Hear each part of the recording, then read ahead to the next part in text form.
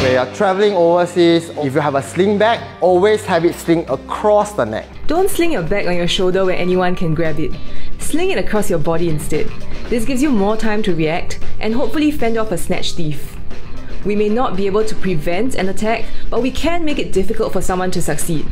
So always de-escalate, whatever he wants. Okay, car key, blah blah blah, sure. Once he has what he wants, he will just walk away. As long as you're safe, it's good enough. And if you really need to strike, go for the most vulnerable spots. You really want to inflict pain, so hit them on the nose, chin, eyes, throat and groin. Create maximum pain using minimal effort and then buy your time to run.